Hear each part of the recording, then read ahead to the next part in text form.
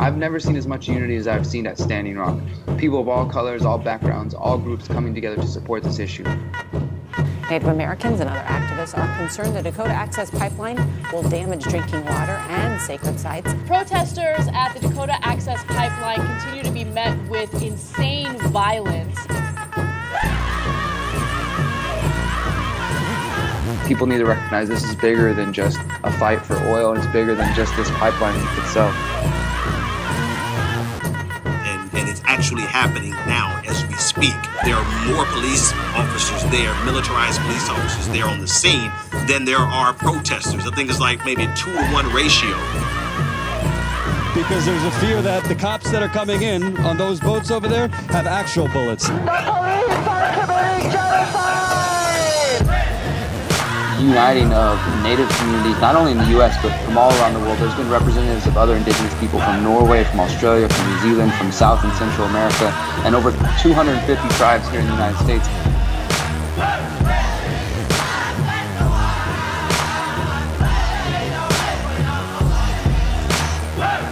This has been 500 years of oppression, and it has to stop now.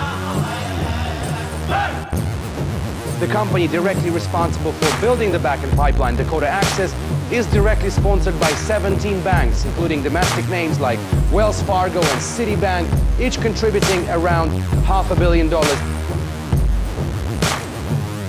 That if you don't take up and you don't promote and stand up for it now, you end up saying, why am I being run through? Why do I have lead in my water? Why is my water poisoned? Why do I have to move? It's because you failed to stand and act now.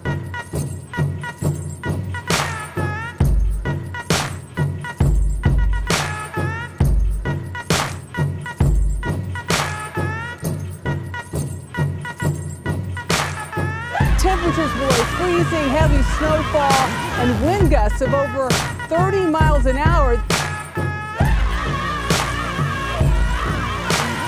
We're here today in a very dignified and peaceful way.